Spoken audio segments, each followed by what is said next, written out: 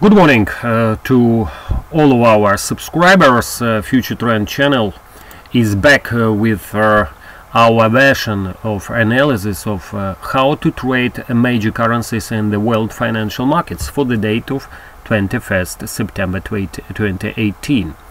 At the moment, the situation in the world financial markets should be described as continuous falling in the price of the United States currency amid an ebb in the trading tensions between the United States and China. In such a kind of environment, investors are seeking other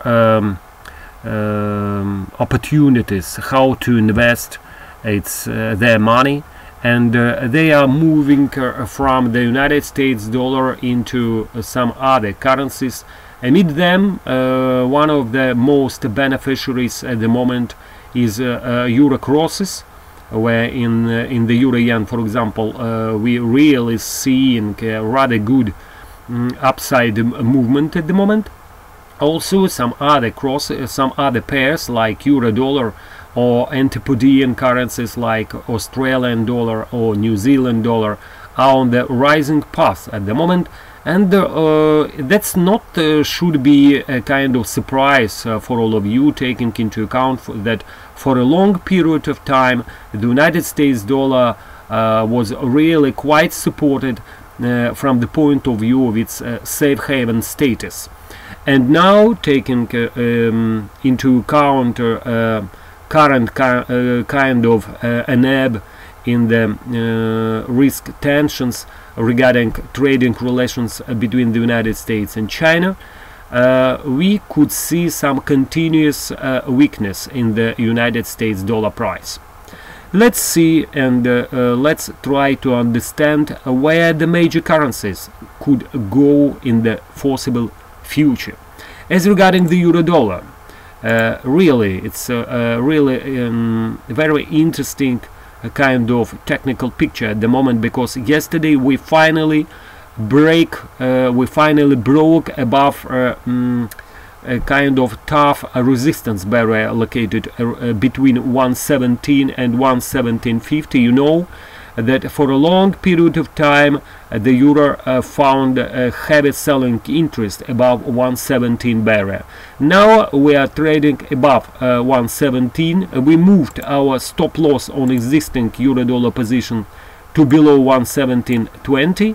For some of you who would like to be more safe, probably it will be better to put a stop below 117. The figure we're still targeting the level of 118.40. From the point of view of longer term speaking, approaching the barrier 119.10, where lies another resistance barrier, and this resistance barrier, by the way, coinciding at the moment with the moving average 200 daily line located around 119.15.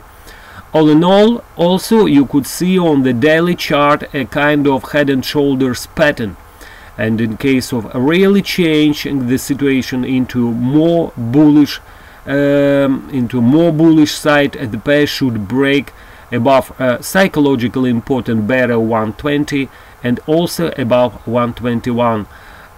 Successful closing above 121 could change the situation and could reverse the euro dollar to its former bullish trend we witnessed during the period of 2017, beginning of 2018. The same applies, by the way, for the cable. The cable is quite supported right now from the point of view of economic picture, because as you could see, the latest economic news was quite encouraging for the cable supporters, for the cable bulls, because both of CPI or yesterday's retail sales numbers were much higher than expected, and also taking into account kind of positives, recent positives regarding relations between Britain and UK and European Union, and the possible sooner signing of a trade agreement between two economies, that means that the cable could receive some further support starting from now. But from a longer term point of view, the cable should remain quite weak while trading both below its moving average 200 daily line located at 134.85 and below so-called head and shoulders right shoulder resistance located around 136.50. Dollar Swiss is under the pressure, continuing selling pressure at the moment. Here the situation should remain quite encouraging for the pair, while we are trading below its moving average 200 daily line located at roughly around 97.50. That's why we suggest to put a stop also below above 0.87 on existing short trade recommendation. And as regarding some other, for example, regarding euro crosses, as we already mentioned, the euro yen is really very supporting at the moment and looking really very strong. First of all, we closed this week above moving average 200 daily line. Also, if we take into account longer term chart, we are trading both above 200 weekly moving average as well as 55 weekly moving average. We break above this line as well this week, and that's also should support the euro yen, and probably in the time ahead we could see some further resolution to the upside from this pair. We wish you a pleasant and profitable closing of this week, ladies and gentlemen, and once again we suggest that it's time to sell the United States currency, and we expect some further weakness in the price of the United States dollar coming into next week.